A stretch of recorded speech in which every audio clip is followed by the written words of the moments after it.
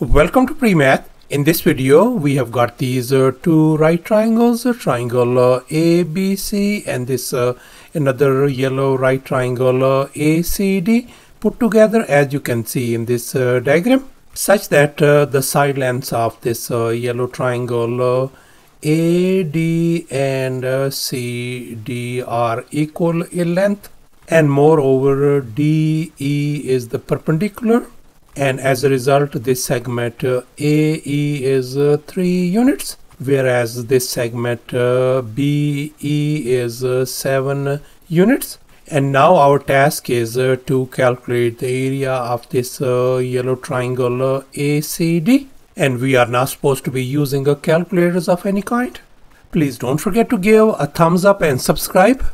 And please keep in mind that this figure may not be 100% true to the scale. Let's go ahead and get started. And here's our very first step. Let's focus on this right triangle AED. And now let's assume that alpha and beta are our two complementary angles. In other words, the sum of these two angles, alpha plus beta, must be equal to 90 degrees. Now in this right triangle AED, let's assume that this angle is our angle alpha.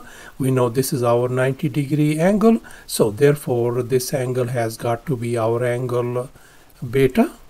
And now let's make an observation. We can see that this whole angle is 90 degrees and this angle is beta.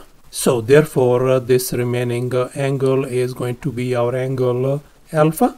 And now we are going to think outside the box, and we are going to draw some auxiliary lines. As you can see in this next step, I have drawn this right triangle CFD by extending this line BC all the way to this point F, and then connecting these points D and F. And now let's focus on this rectangle EBFD. We know this angle is 90 degrees, this angle is 90 degrees, this angle is 90 degrees, so therefore this angle has got to be 90 degrees as well. And now let's make an observation. In this rectangle EBFD, this side length EB is going to be equal to this side DF. If this side length is 7 units, then this DF length has got to be 7 units as well. And now we can see that this angle is our 90 degrees angle and this angle is alpha. So therefore this remaining angle has got to be our angle beta. And finally in this right triangle CFD, this angle is beta, this angle is 90 degrees. So therefore this angle has got to be our angle alpha.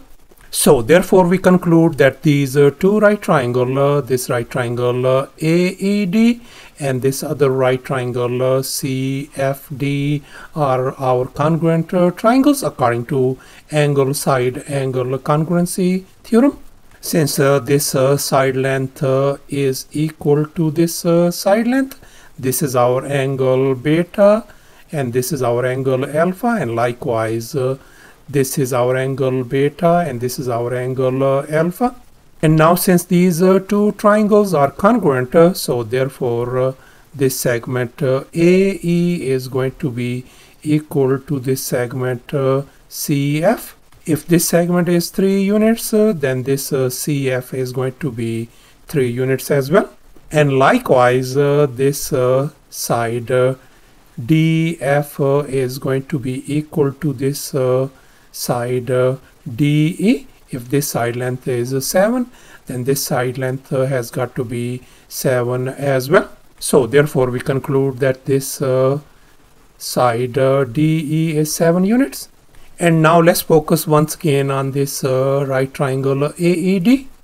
And now we are going to apply the Pythagorean theorem to calculate this unknown side AD.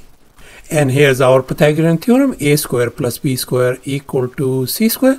Let me go ahead and label this longest leg as our side C. I'm going to label this side lowercase a and this our side lowercase b. Let's fill in the blanks in this Pythagorean formula. A in our case is 3, so this becomes 3 square plus b is 7 square equal to c square.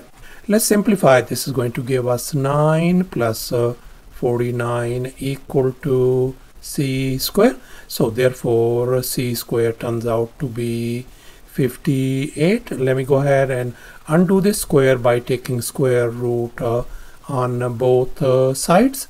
So therefore this square and square root is gone. So therefore our length c turns out to be square root of 58.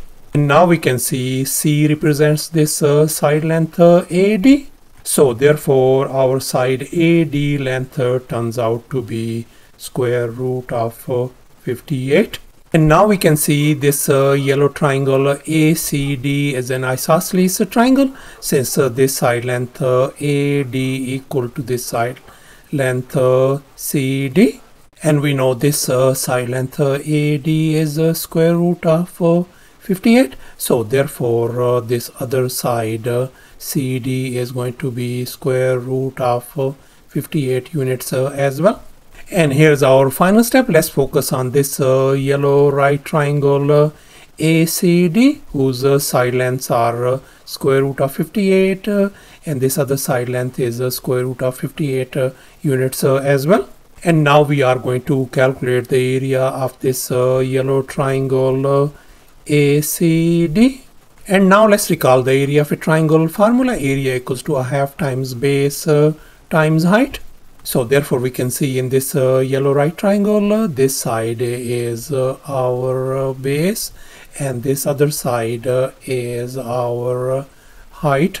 So therefore we are going to fill in the blanks in this formula. So we got 1 divided by 2 times our base is square root of 58, and likewise our height is square root of 58 units as well.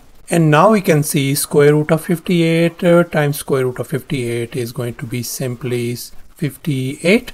So therefore we can write this thing as 1 divided by 2 times 58. And if we simplify this thing, that is going to give us 29 square units, the area of this yellow triangle.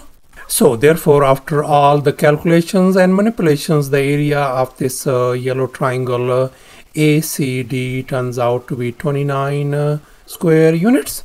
And that's our final answer. Thanks for watching, and please don't forget to subscribe to my channel for more exciting videos. Bye.